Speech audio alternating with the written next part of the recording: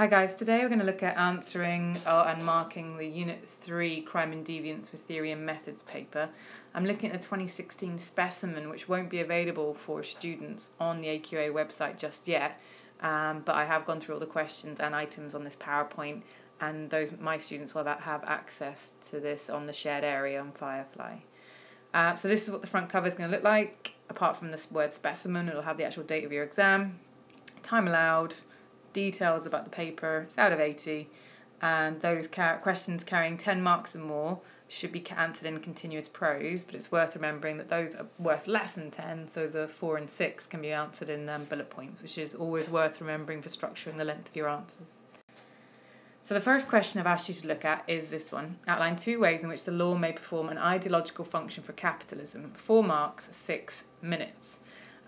This is taken straight from the mark scheme. I'm not going to read through each of those bullet points with you, but if you can pause and have a read through.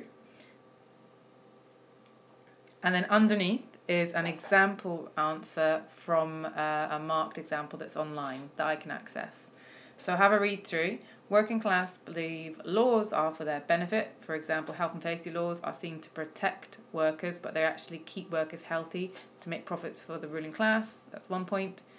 Second point, there is selective enforcement of laws. This means crime is seen as being perpetrated by the working class.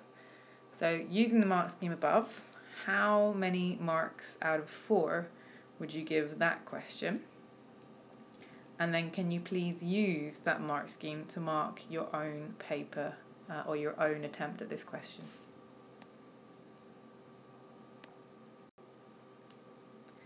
Question 2 is asking you to outline 3 reasons why some groups are more likely than others to be the victims of crime. It's a 6-mark question, so again you can answer in bullet points. And you should spend about 9 minutes. I don't think you need 9 minutes for this question, but that's the limit you have. So again, I'm not going to read through every single one of these bullet points with you. I will say, as with the previous question, it is important to identify the reason and to elaborate on it. Okay, so that point, first one, women are more likely to be the victims of sex crimes. That's the point. This is because of the nature of the patriarchal society, which makes them more likely to be the victims of rape.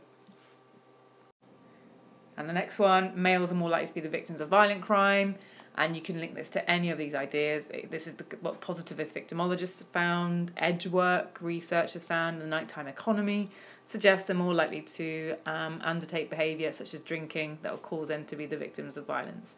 You need to go into that much detail in order to get the full 2 marks for each point. It's out of 9, so you've got to make 3 points. So using that mark scheme, have a look at this example response, which is in the sort of dark blue. The mark scheme's underneath it. How many marks out of 6 would you give this particular response? Young people are more likely to be victims of crime. Point. This is often violent crime or theft, and maybe because they are more vulnerable. That's the elaboration. Is it enough? Women tend to be the victims of domestic violence more often than men. This is often due to men exerting power over women in the domestic sphere to overcome the lack of status in the public sphere. Is that a clear point in identification? And finally, older people may be victims of abuse and mistreatment, particularly if they live in care homes where they may not feel able to report the treatment they receive. Now that point isn't in the mark scheme, but is it correct? And is there enough there for 2 marks? So if you can mark that one out of 6, and then have a go at marking your own when you've answered it. Next question is your first 10 marker in this paper. And as I've mentioned in class, I do think globalisation is going to come up because it is the new topic on the new papers. This asks you to apply material from item A, analyse 2 reasons why globalisation may lead to an increase in crime. 10 marks, spend 15 minutes on this question. It's really worth spending a few of those minutes planning and using the item. And I can't stress enough how much AQA wants you to be using the item for these 10 mark questions. Okay? So, let's read the item. I've highlighted the points that I think are useful. Globalization is the process by which the world is becoming increasingly interconnected. I've highlighted that and I moved over to the right-hand side. What points can you make about it being increasingly interconnected that might lead to an increase in crime? Think about what sorts of crime. Okay. One cause of increased interconnectedness is the development of the internet and global communications technology. Again, I've taken that out on the right-hand side. In what ways has the internet and global communications technology, that includes media, social media, all kinds of technology, let's do with communication obviously, how have they created more opportunities for brand new types of crime? And is there any crime that's always existed but is now perhaps using the internet as its alternative medium in order to get some of its criminal material across? So think how the internet and global communications has made certain types of crime more common and even invented brand new crimes. Globalization is further developed by the deregulation of financial markets. I've highlighted that there in green. The minute you hear financial markets, you should be thinking white-collar crime. So what types of crime and why has it become much more easier? See if you can remember a specific example that illustrates that. And the availability of cheap air travel. So because of cheap air travel, clearly that means people are moving around the world more. So what types of crime might increase because there's more tourism? So what crimes might increase with tourism? And can you think of any crimes that might actually take place because people are travelling around the world with things with them, or are they travelling to places to act criminally? Can you think of any examples? One of the impact of globalization is an increase in inequality between rich and poor countries. So what crimes, what illegal activity might be happening because some countries are much richer than poorer countries? Arguably that's even happening within Europe. So what sort of crime is happening?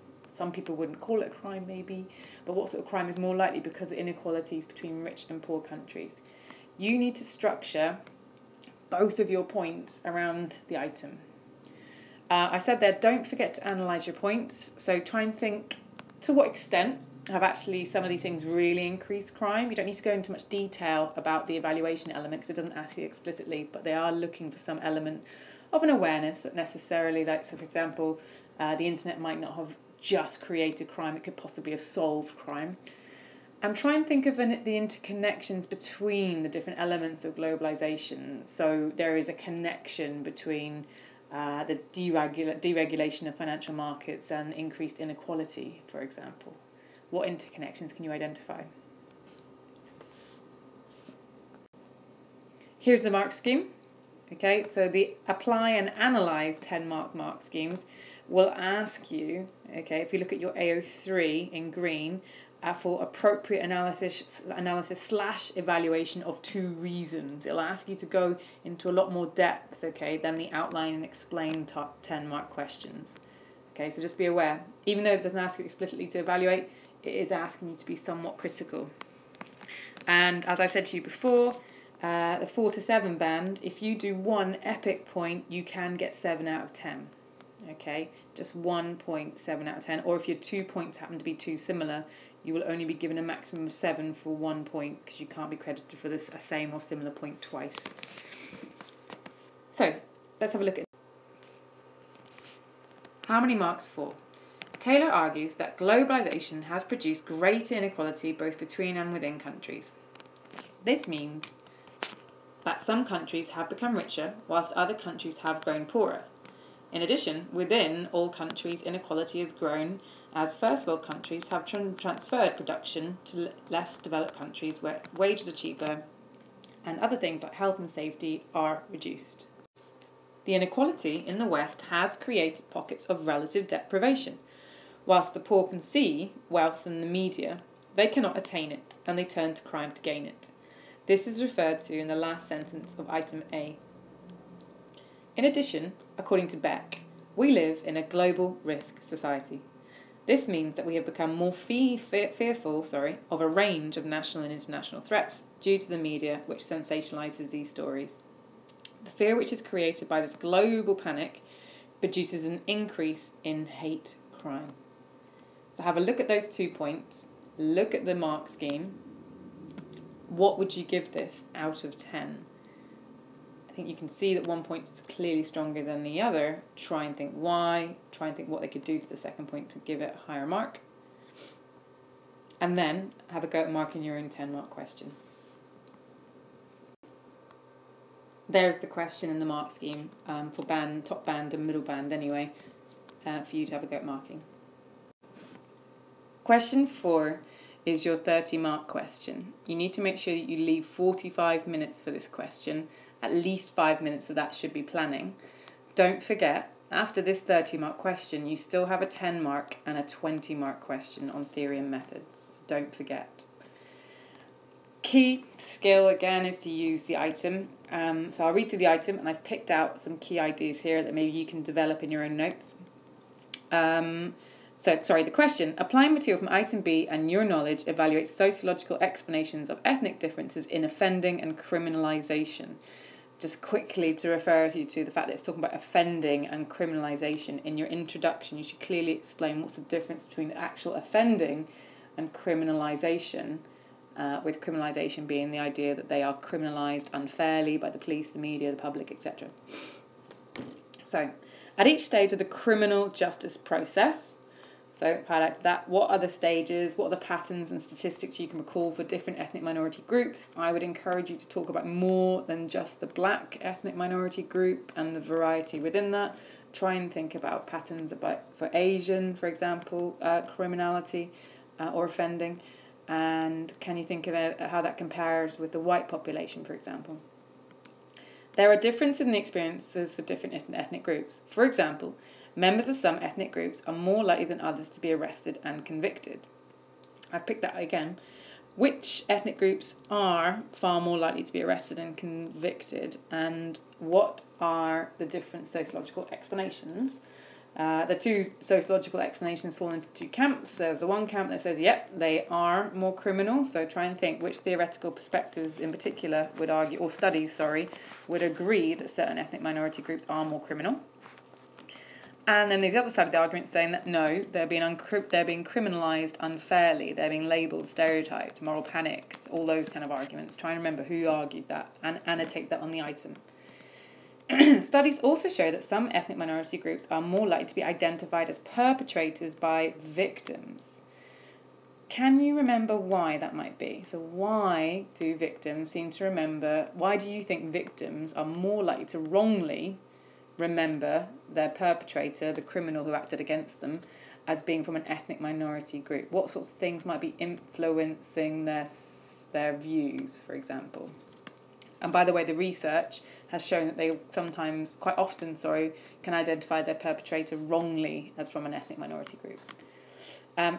Then, once you've had a discussion about that, you need to think about what impact will this have on statistics on offending, and what impact will this have on criminalisation, the behaviour of the police, the media, etc. And that's where you develop your analysis, by the way.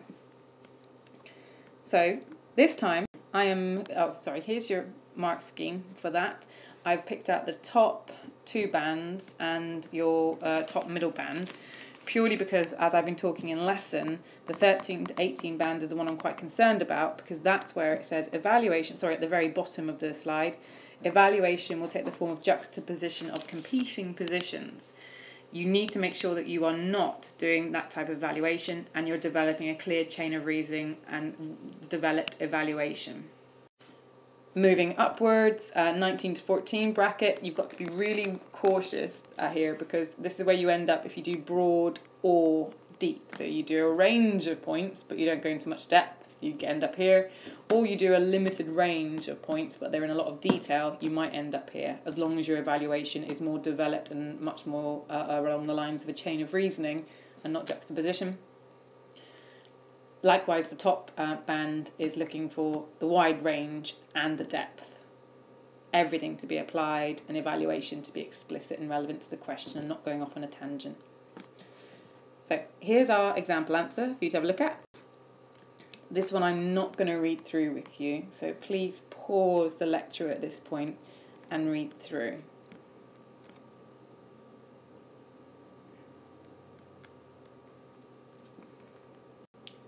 So in this slide, I've annotated a mixture of my points and the examiner points about each of the paragraphs. That top paragraph is generally got good evaluation, okay application to the question, although it isn't explicit at the end. It does make 2 points within that one paragraph, and they sort of flow quite nicely from one to the other. Okay, so that, to me, is a good sort of chain of reasoning within that point. Second paragraph, despite such changes in the laws, that's a clear link to the previous point, again forming that chain of reasoning, the logic of the argument throughout the essay. Then goes on to go into quite a good use of evidence here, and criticises the reforms in the first paragraph. However, I do feel, and the examiner agrees, that the points are not very developed here. As a result, it's not very analytical, and there isn't very good application to the question. It's not clear how they're explaining the explanations for differences in offending and criminalisation. Next paragraph's got lots in it, okay, like a wide range of theories mentioned and lots of evidence and statistics, particularly on the offending, and it starts to address the offending element of the question.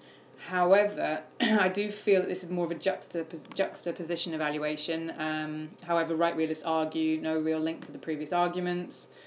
They really should develop the point they mention here about statistics, blaming ethnic not statistics being accurate. It's good that they then go on to kind of talk about how, right realists blame it on the culture of dependency. Some good analysis of the concept, but could also use a sociological study here, Murray, perhaps. It also then goes on to evaluate their arguments, saying actually Asian families have very good family structures, but however they're still accused or seen as more criminal, particularly male Asians. But the evaluation isn't very much developed. And it goes on again to talk about functionalism, so we cover another theoretical perspective in here, with some contemporary examples there with David Cameron. I do still feel that there isn't very clear application back to the question about the differences in offending and criminalisation. And I do feel the points are a bit undeveloped. And there isn't in fact, I don't think there are any actual sociological studies mentioned in that point. Okay, so good range of ideas there, but perhaps not the depth and not as well applied. And I don't think the evaluation is as strong as it has been previously. The next final paragraph, they refer here to differences in offending are not the result of the criminal justice system. That's linking back to their arguments in the previous point, although they haven't made that explicit, but that's still good. Ethnic minorities, and it goes on to say that yes, they do commit crime, but it's because of different reasons. But they don't really develop these points, like, how does the formation of subcultures lead to crime? Yeah, and I think that there is no clear conclusion here either, which is something that's worth considering. So that question there, I have some of my feedback and the examiner feedback on there. What mark would you give that out of 30 using the mark scheme? That's on the previous slide. The previous 2 slides. Write your mark and then have a go at marking your own 30-mark question when you've had a go at it.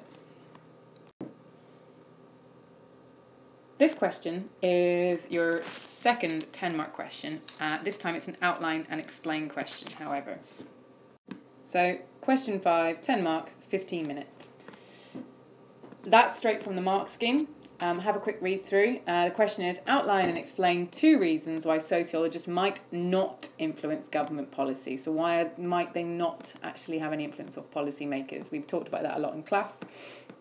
So it can be for a range of reasons there, as you can see. It's something to do, actually, the government's not interested in a sociologist's findings because it doesn't fit in with their ideology. They need to be very popular. Right the way down to things like actually they might not be interested in the type of research methods they've used because they prefer quantitative data. I was trying to think of some studies and examples you could use here to illustrate how sometimes sociological research is ignored. So we know Dick Hobbs' research on the nighttime economy, binge drinking, for example. We haven't looked at this yet in class, but the short, sharp shock research that's found that this approach to juvenile detention centres of introducing military-style regimes wasn't having any positive effect on reoffending rates, but the Conservative government stuck with it because they felt it was popular with their electorates, even though it didn't have any evidence of having any impact on reoffending rates. Arguably, left realist ideas aren't very popular at the moment, doesn't fit in with the ideology of the current government.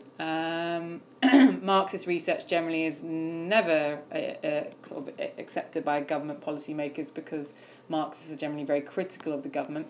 Stuart Hall and Gilroy might be an interesting one to use, possibly, purely because their research in the 1970s found that the police were racist and it was completely ignored. Nothing was done about it. And you can compare that to the Macpherson report following the Stephen Lawrence case, where the findings, there actually was an inquiry and there was a serious report written and the findings were taken into account. So Stuart Hall and Gilroy would illustrate that the government at the time, in the 1970s, wasn't interested. Okay, whereas, however, social attitudes have clearly changed since then, and the Macpherson report was put in place. Here is your mark scheme, top 2 bands. I haven't done the bottom one again. As you can see, unlike the analysed 10-mark questions, apply from the item and analyse 10-mark questions, it's only asking you to analyse. If you see AO3, there will be appropriate analysis. Doesn't say anything about evaluation. But it is asking you to go into a bit more detail to get into the top band. So have a read through that top and middle band. And on the side, I've got an example answer here for you with the mark scheme. So again, have a read through. Do you think it's strong enough to get into the top band? Why? If not, have a go at thinking about what the EBI is. What could they do better here, do you think? And once you've done that, mark your own or attempt the answer and then mark your own. Your final question is going to these last 2 questions will always be theory and methods question. You need to read the final 20-mark question quite carefully to work out whether it's a theory or methods question. Okay, so this question, number 6, which is applying material from item C and your knowledge, evaluate the usefulness of interpretivist approaches to our understanding of society. 20 marks, spend 30 minutes. So in this particular case, you have to let the item guide you. Okay, interpretivism is an approach to research. But if you read the item, it says interpretivist view of social reality is made up of meanings and motives.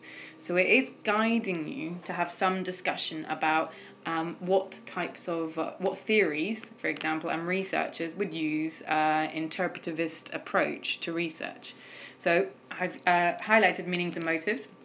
And I also want to say, who was it who talked about, or which different interpretivist sociologists use symbols and talk about how symbols create a meaning? There's a couple of the different ones that you can talk about here. And what other interpretivist ideas can you add, and how do they link together or challenge each other? So it is really worth thinking about this here. Like, think about the symbolic interactionists would be interpretivists. And then what other ideas might you want to use here and possibly use to challenge each other? Maybe think about Goffman, Cooley, Mead. Think about a Becker, anything you can use to maybe challenge them. But keep a focus on the item, the idea about meanings and motives. To understand these meanings and motives, sociologists must be able to empathise with the people they study. So this is guiding you now to talk more about the research methods element. So empathise with the people they study. What is the key term that interpretivists use that say you need to gain empathy with your subject, see the world through their eyes? And can you remember the name of the sociologist that talked about that? Why do interpretivists see this as so important? Why is it so important to gain empathy? What do you gain from that? Think about the validity, think about using those key words, and try and think of a study that really did this. Which study have we looked at in quite a lot of detail? Well, I'll tell you. I'd ideally want you to use maybe Venkatesh here, but that allowed you to really empathise with the people in the study, if not Paul Willis possibly. And you can AO3 this because it does say to evaluate the usefulness of interpretivist approaches. So what is a problem when you develop a lot of empathy with your research subjects? What do you lose according to positivists? That means that perhaps your research is no longer valid, professional, even research, so to speak. Then goes on to say, furthermore, interpretivists argue that society can only be studied subjectively. This is giving you a hint towards value freedom. So how does this relate to the value freedom debate? Who said that it's impossible to study society without values? Try and think, and why did they say that? But why do interpreters actually say it is important to use values in your research? What do your values help you do? But don't forget, if you do talk about value freedom, you must keep on linking back to the question, and the item talks about subjectivity and how actually, how does that mean that interpretivism is useful? Interpretivist approaches are useful. But on the other hand, how does being really subjective, how is that actually a limitation of interpretivism? And therefore, they favour qualitative research methods. So, what are the different examples of qualitative research methods? Can you think of any examples of studies that have used them? One of the best type of interpretivist research, arguably, is ethnomethodology. What is ethnomethodology? Can you think of any examples of ethnographic research which would illustrate the interpretivist approach as well? And again, AO3. Why do you think doing really in-depth, rich, qualitative research, why does it actually make interpretivist approaches much less useful when we try and understand the whole of society? Because the question does say understanding of society and not individuals.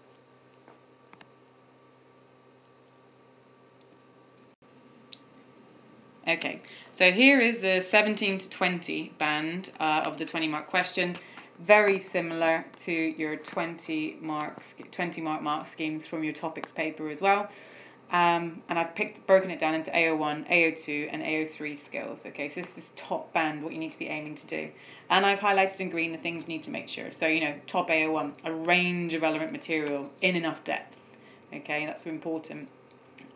Material will be applied accurately. And remember, the question is the usefulness of interpretivist approaches to an understanding of society. It doesn't just say researching society, it means understanding society. And your AO3 analysis evaluation must be developed, with a debate between those different aspects of interpretivism, and analysis will be clear, okay? But don't forget, if your response is broad or deep, so one or the other, the maximum you can get is 16. If some of your points are not focused on the question, I don't know why that says social change, apologies. So if some of your points are not focused on the question, the maximum is 16. If your essay is list-like, just like one point, then another point, then another point with no links between them, maximum 12. If your essay is narrow, so not a very wide range of points, maybe say 2 or 3, 12. If you use juxtaposition evaluation, which is a big no-no, maximum 12. So you can do everything else brilliantly. You can write a fantastically analytical essay, but if your evaluation points are really weak or the debate is quite limited, maximum 12. If you only discuss 2 points in depth or 3 points in and hardly any depth, your maximum will be 8. So you've got to be very careful here because this is the last essay on your paper. So you don't want to run out of time and do just 2 or 3 points here because you might end up just with 8 out of 20. And if there's no evaluation at all, you've just discussed what's good about interpretivist methods, for example, or interpretivist approaches to understanding society, maximum of 8. And there are some of the concepts that the exam board have picked out that you might discuss in this particular essay. So, same as before, here's an example response. Have a read through. What do you think?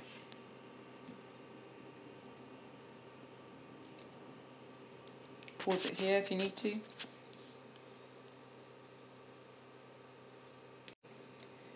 So here's the essay again with the examiner comments at the end. Thinking about that first paragraph, even though it is quite lengthy and there are quite a few different names and ideas in there, so it says there are a range of sociological evidence and lots of concepts, it doesn't really go into much depth that it could do. They missed a few opportunities, for example, mentions there Goffman developed in his study of mental asylums. Well, what did he develop? What did he find out about labelling in mental asylums? Like, what a fantastic study just to skip over in one sentence. There was a very brief bit of evaluation at the end, but there's not much internal criticism going on within interpretivism up there, interpretive approaches to society. So, yeah, lots of ideas, lots of evidence, lots of key names and concepts, but perhaps not the depth that they could require here, and not as evaluative as it could be. Second paragraph is very brief, and it's good, got some good evaluation points there, but again, doesn't explain it in much detail. So, how was the hysteria used to control women? What was the point of it? Okay, why did it benefit men? And that particularly does link in with the suffragette movement, any of you who have studied the suffragettes more recently. The final paragraph, again, very detailed, but not developed enough, okay? It does offer good evaluation, but it doesn't really develop the points in enough depth in order to kind of get into the top band, so there's a bit of a hint. The conclusion is not as clear about which approaches might be combined. I think they mean positivism and interpretivism, but they haven't said that explicitly. This could be clarified. The examiner here says the answer gives a broad range of points in the question, but has limited evaluation. I'd probably be a bit more critical and say that there is a lack of analysis here. The application isn't as strong as it could be either.